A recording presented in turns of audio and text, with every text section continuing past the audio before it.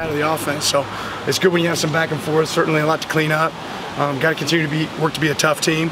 You know, we see flashes of it. We have to be consistently tough, but can open it up from there. Yeah, Dan, can you talk about Makai joining the team and kind of how that process came about? Yeah, Makai wanted to play football, and we want to give him a chance to see if he can. You know, it's been a long time. He hasn't really played since his freshman year in high school, but you can't coach fast, right? He's fast. We'll see what he's able to do out there for us. But you have to give Jerry to make that happen.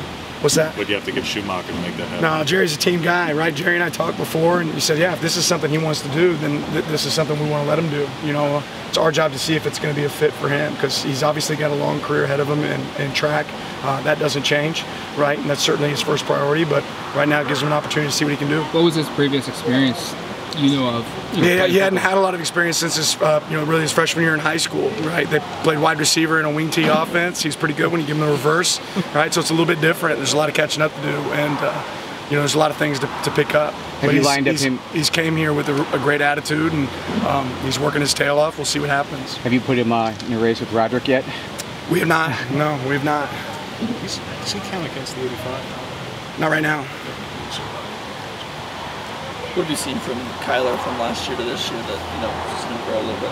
Yeah, well, today he had a big catch in 2 minutes, right? There was kind of a tip ball, had a big catch in 2 minutes to keep the drive alive and give the offense a chance to go down there and poke in a field goal to win. So, Kyler continues to improve. He continues to become more and more consistent. He certainly worked really hard, and looking for him to continue to make big strides moving forward. How important do you think that early yearly roadmap was for him, just to kind of get a jump start on things? Yeah, I think anytime you can get here and get work, it's gonna give you a chance to be better. So Kyler's certainly somebody that benefited from that. Last week, Evan mentioned at Media Day how you had been talking to him about becoming more of a leader. What have you seen from him in that regard this past week? Yeah, just more vocal, and you don't always have to lead with words. Sometimes you lead by action, right, in the way that you do things. But I guess I would say this, for anybody that's entered our program, I'm not looking for anyone to take a back seat to someone else, right? When you're in our program, I don't care if you're a freshman or a senior, you've got the opportunity to lead by what you do every single day. You have a lot of guys who can, return kicks, punts, capable of doing that. What are you looking for in particular from the main punt or kick returner? The guy that can catch the ball, right, own the ball, and then score. Will you do any live returns in the Saturday scrimmages? Probably not.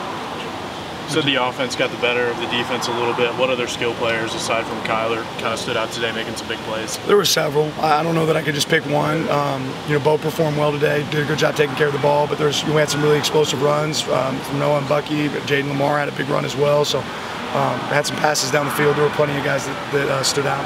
What kind of progress have you seen along the offensive line of just guys gelling, getting continuity because it's so many new faces? Yeah, they've done a really good job there. I think Coach Terry's done a really good job. Coach Cav and Coach Cutter working all together have done a really good job of building that unit the way it's supposed to look. What do you think of the physicality today? Yeah, we're banging. We're banging a little bit today. We were kind of had an emphasis too on celebrating. There was a lot of celebrating going on the sidelines, which is a positive. But yeah, we had physical practice. Why is that important to have that celebrating? What does that do for you? It all goes back to our DNA traits of connection, right? It's we want to be able to celebrate together. You're not going to be able to play this game as individuals, right? You have to play together. Tony yesterday said Ben Roberts has taken a big jump from where he was at this point. What have you seen from him? Yeah, I think a lot of players going into year two have the opportunity to do that because their head's not spinning. They're not like a chicken with their head cut off anymore. And Ben's certainly a guy that knows where he's going now, what's his job, has done a good job of learning his assignments and then executing. So when you're able to do that, when you know what you're doing, right, you can start playing with violence and speed that you need to play with. How do you go about coaching or instilling individual confidence? Like if a player is just either they're young, they haven't quite done it yet, or even a guy who's been around like a Jordan Birch. How do you go about instilling that more, getting that out of a guy? When they do a good job, you tell them good job. That it? Pretty simple. Yeah. What have you seen from Mateo so far? What are some things he's been doing well in practice through the first few days? Yeah, it's just, for a guy coming in as a freshman to be able to pick up the scheme like he has, once you know the scheme, just similar to Ben, you're going to be able to play a lot faster. He has a lot of natural ability, but him picking that up, I think, allowed him to kind of excel. What have you seen from the punting competition so far?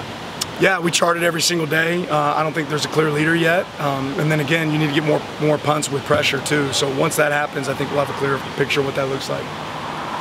What's the goals that you've got to set up for Saturday scrimmage, and just things you want to see before then and things you want to see? Yeah, just our ability to play fast. We've still got a couple more situations that we want to hit before we get there, but the ability to execute our offense and defense fast, right? Special teams at a fast level and a high level of execution. How has Nico Reed kind of adjusted to this quarterback room, and how has he been so far in fall camp? Yeah, he's picked it up fast. He's had some wins, he's had some losses, but he's able to learn from every single one of them, which is important. All right, let's go. Thanks. Thank you.